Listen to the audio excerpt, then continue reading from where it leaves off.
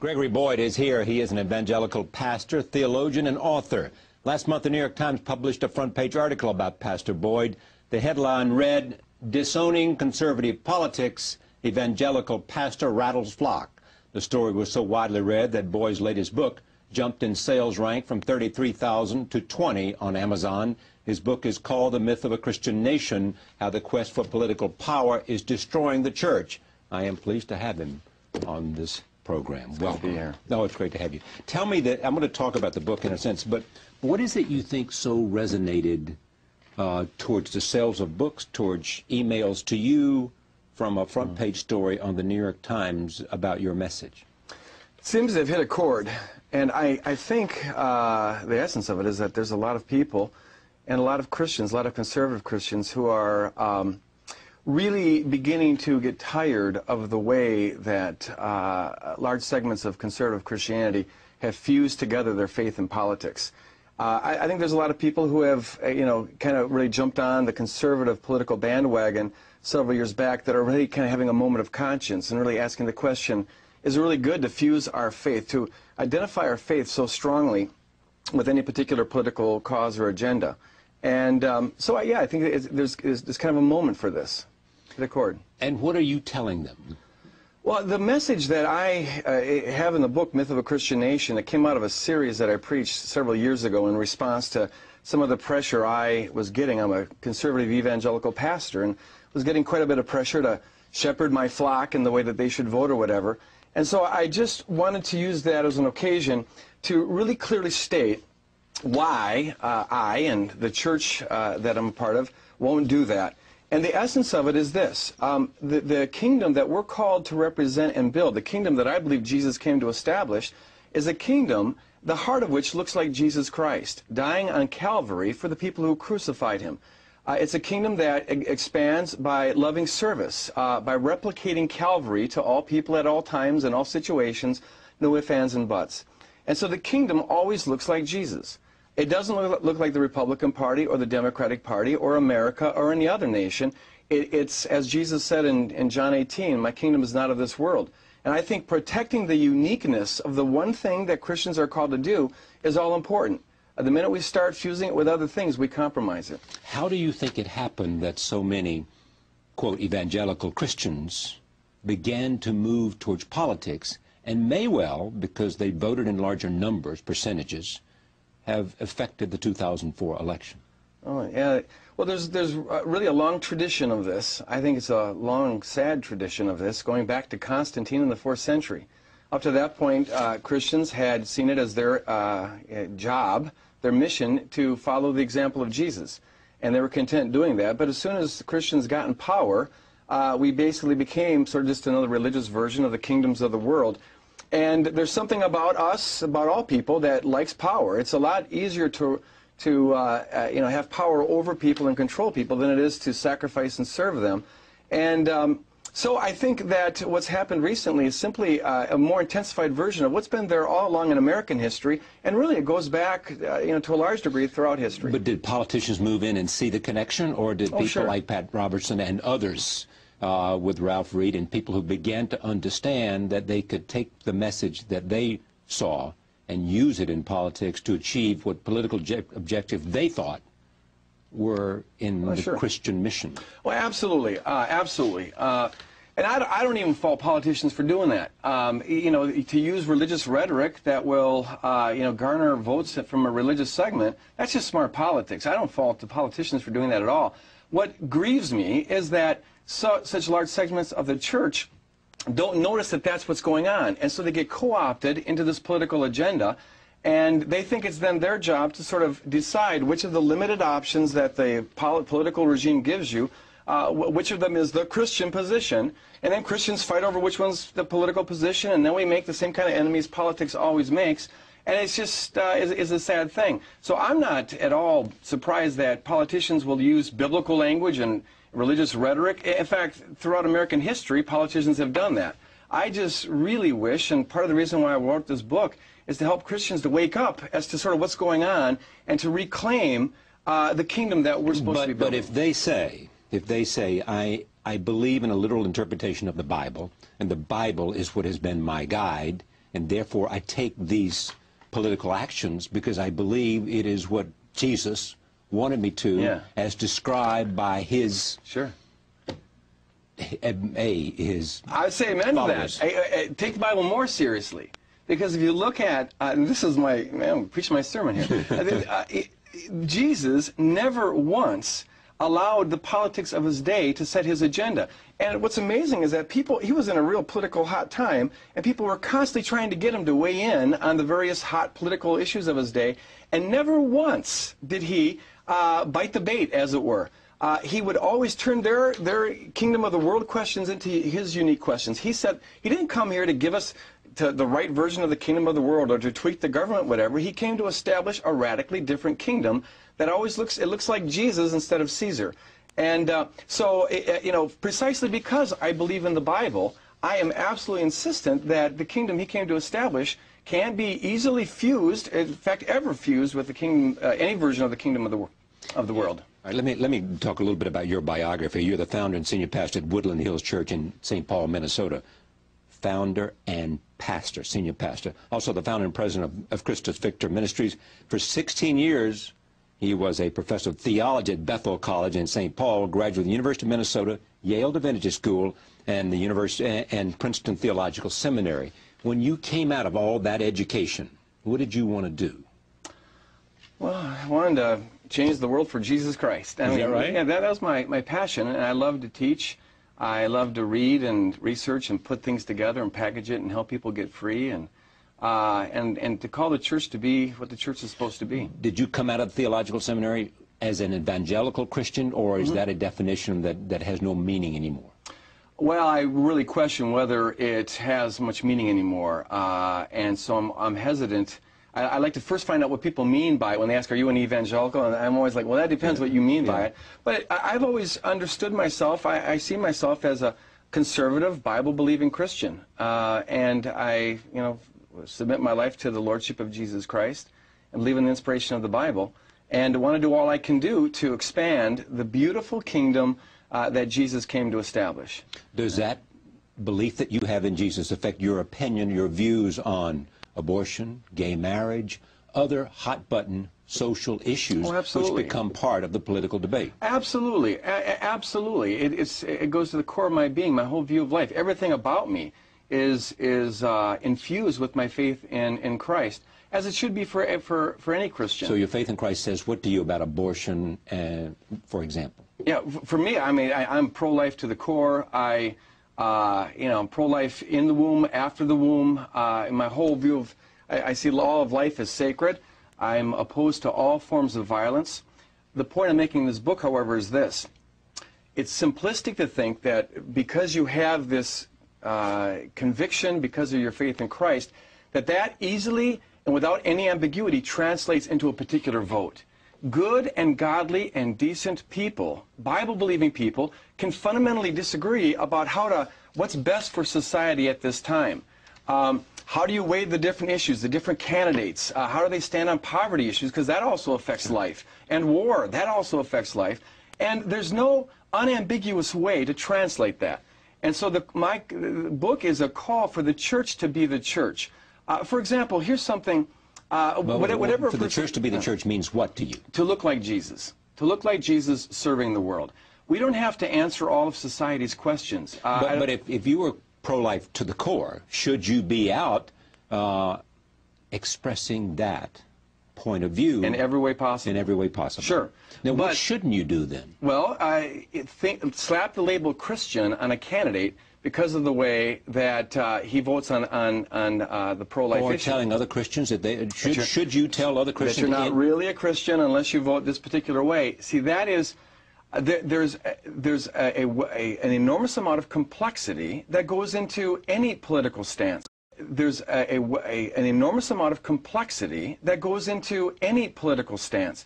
For example, one could argue I'm not saying this is my position, but that the main problem with that's costing the lives of unborn today is the polarization in society, because most Americans agree that the fewer the abortions, the better. But we're not working together necessarily to attain that end because we're polarized. So it could be the case that the way to get the least of what you want is by insisting on everything that you want. You're actually beginning to see some change in terms of people who are strongly pro-choice, not changing their deeply held views about choice and women's choice, but also tending to look at the debate and say the debate is getting in the way of what's best for people. And I think there's people on the left are saying that. Sure, and see, there's a unique kingdom of God way. I have a section in the book that's on this.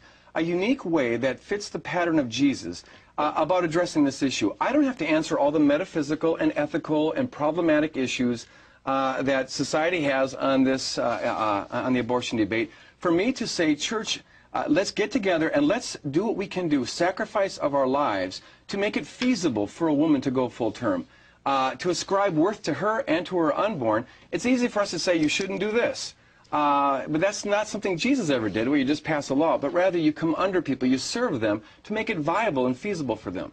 Let me understand now, go back to the title of this book, Sure. The Myth of a Christian Nation, which, as you have been articulating, says that Jesus was not what people, and people are taking messages from Jesus that are not necessarily what you and other people believe about the Jesus that you see. It also is how the quest for political power is destroying the church, meaning those people who want political power are destroying the church because it is driving away God-fearing people. I never liked that expression anyway, God-fearing people. You know, it's driving away people who love Jesus and love the church and love the act of the message because it is mixing with politics. Yeah, that's part of it. You know, we're not Jesus is beautiful, and the kingdom of God is beautiful, but the large segments of the church have done a good job of making it very, very ugly. But it goes deeper than that. The way I put it in the book is this. You can't pick up the sword, which is the power to control, without putting down the cross. But everything in the gospel and in the New Testament hangs on us carrying the cross. In other words, our way of transforming the world and transforming others is to be through replicating what Jesus does, coming under them rather than trying to control them. And the minute we pick up the cross and think it's our job to fix people with laws and policies and maybe bombs and guns, we can no longer carry the cross the way we're commanded to carry it. The New York Times clearly added to your own reach and to your fame and to your message. Clearly. Did it not? I mean, book sales went up and more people knew you because you read it and it was translated. Was there negative reaction? Did other people look at it, and what was their complaint about you? Well, you know, I'll say this. So far, and I expect this to change, but so far it's been overwhelmingly positive. Okay, I'll accept that. But there are some, and when I first preached my sermon series... Tell them about the sermon series before you go and come back to this point, because you mentioned it a couple of times. Sure. The sermon series was called The Cross and the Sword. It's a 6-part series that I preached in 2004 before the election. And roughly 1,000 people in my congregation left. They just were... In a congregation of how many? 5,000. Okay, so 20%. About 20% of our people left. And they left for, you know, I guess the major reason is that for many people, some I think just didn't understand what I was saying. Some their mindset is so politicized that if you're not supporting the right-wing political cause, you must be a liberal. And so they assumed that I was sneaking in liberal politics. You don't sound like when a I'm liberal trying to, I'm not. I'm trying to say that the kingdom of God is beautiful and it transcends this partisan political stuff. But some people just couldn't hear it. And then others just flatly disagree. Their faith is so strongly wedded to American nationalism and to right-wing politics that for their pastor to say, you know, that this is not what we're about is, you know, to go AWOL. And so in anger or in frustration, they left. What's the response? We look today at a time in our own history in which there's enormous tension coming out of the Middle East, in part, but also in Asia and other parts of the world, in terms of the hatred of radical, Muslim, violent fundamentalists. Sure. For the West, for Israel, for America, for Christianity. Right. What's the role of the Christian in response to that? First and foremost, to do the one thing that very few other people on the planet are going to do, and that is to refuse to retaliate, to love your enemies, to do good to those who persecute you, to bless those who intend you harm, to never return evil, but to return evil with good. These are all quotes from the New Testament. And to not get caught into the cycle of violence. And then to pray for your enemy, as Jesus commanded. I think it's to do what Jesus did. This is almost Gandhian. Well, Gandhi got it from Jesus. and Martin Luther King got it from Gandhi. And Jesus, right. Okay, but so therefore the perception they would say to you is that if we do that, we'll be destroyed. Right. We'll be destroyed because they have no respect for our life. Well, Jesus, I don't think was, two things here, Charlie. One is, Jesus, when he was giving this radical ethic to his disciples, wasn't giving it as sort of the practical way to run the world. On Good Friday, it didn't look like it was very practical for Jesus to, he could have called the legions of angels, he said, but he chose not to. And so, you know, it's not given as practical advice. The second thing, however, is this. I think it's a pretty sure bet that the majority of people aren't going to do this. It's too radical for them. But kingdom people are called to do this. Well, there actually are some political people who are saying we should disarm. And I don't think that, you know, I would be careful about, and this is a major point of the book, translating this kingdom ethic that Jesus gives us into public policy. You know, there's other parts of the New Testament, Romans 13, for example, where Paul has this theology about how God runs nations. Yeah. And so, you know, nations are going to fight, and we can have discussions about just war and all that stuff, but I think kingdom people are called to a much more radical Calvary-looking way of doing life. I want to remind people at home what you said, because I want to have you come back and we'll talk about a lot of these things in another session. This is from one of those sermons. You said, I believe a significant segment of American evangelicalism is guilty of nationalistic and political idolatry. To a frightful degree, I think evangelicals fuse the kingdom of God with a preferred vision of the kingdom of the world. For some evangelicals, the kingdom of God is largely about, if not centered on, taking America back for God, voting for the Christian candidate, outlawing abortion, outlawing gay marriage, winning the culture war, defending political freedom at home and abroad, keeping the phrase under guard in the Pledge of Allegiance, fighting for power, for prayer in the public schools and at public events, and fighting to display the Ten Commandments in government buildings. Fusing together the kingdom of God with the kingdom of the world is idolatrous. This fusion is having serious consequences for Christ's church and for the achievement of God's kingdom. That, in the essence, is your message. That's the essence of the message, yeah. You also believe that we have forgotten what the Founding Fathers believed in, which was separation of church and state. Mm-hmm. I think it's one of the world's greatest ideas. And you know, to keep the church and state separate, my main concern is not for the state, it's for the church.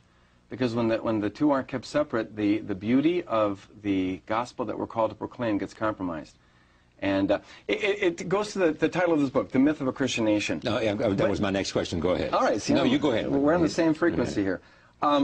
When people think that this is a Christian nation, in any significant sense, more than just sort of a descriptive thing like, you know, what do people say when they're asked, you know, by pollsters, but when they have this ideology that this is a Christian nation, see, this is why I just think it's so damaging to what the church is called to be.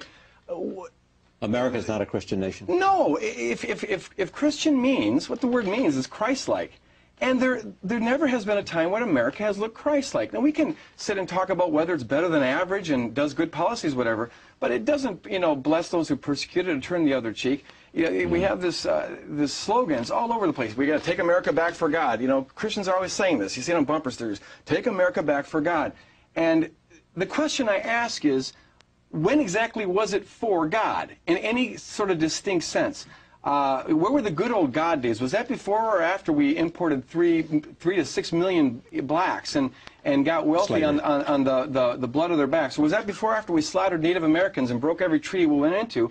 You see, when you tag that as Christian, now you justify people who reject America. You justify them rejecting Christianity. You justify them rejecting Christianity. Well, they would say that, let's assume they would say, we are a Christian nation, but that was an unchristian thing to do. Yeah, see, that's part of our history that we reject. And then we do this little gymnastics thing of, you know, you have to really search hard for the times when America has been Christian in any sense of looking like Jesus. It's a nation. Is America any more a Christian nation than it is a a Jewish nation? Well, it's a nation, and it's increasingly pluralistic, and you know, it does good things, and sometimes it does bad things, and it's pretty par for the course. But it is not identified with any particular religion. Well, you know, it carries out over Judeo-Christian values. But those people would say, look, you know, the people who came here to found this country were coming, A, because they were trying to run from a religious persecution. Sure. They clearly wanted and had a strong feeling about the last thing they wanted power was a of the theocracy. state. They didn't want a theocracy, yeah. But theocracy is part of what is at the heart of some of the conflicts in the world today. It is theocracy. That's exactly people right. who don't look to Christianity but look to other religions to believe they're acting in God's will. When you ask take suicide bombers, why are they doing this? In part, I'm doing God's will. God's will is a different God. And so much of the bloodshed in history has been because that's the majority of it. Because you know God's on our side, and God's for our tribe, and God's for our nation, and all of that goes directly against the teaching of Jesus. Instead of killing your neighbor in God's name, you're to love your neighbor. You know, throughout church history, if the Bible doesn't teach us this, and it should, but if the Bible doesn't, history should teach us that when Christians get in power, it's no better than when anyone else gets in power. It's just that we do it we do the persecution and whatever in the name of Jesus, and so it's in our interest to keep the two very separate. Gregory A. Boyd, The Myth of a Christian Nation, How the Quest for Political Power is Destroying the Church. Interesting because of his own political views and the call that he is making for America and for the Jesus that he sees. His other books include Oneness, Pentecostals and the Trinity, Cynic, Sage, or Son of God, Letters to a Skeptic with his father Edward K. Boyd, God at War, the Bible and Spiritual Conflict, God of the Possible, a Biblical Introduction to the Open View of God, The Myth of a Christian Nation is this one. Thank you for coming. It's been my pleasure. Thanks for having me on. Good. Thank you for joining us. See you next time.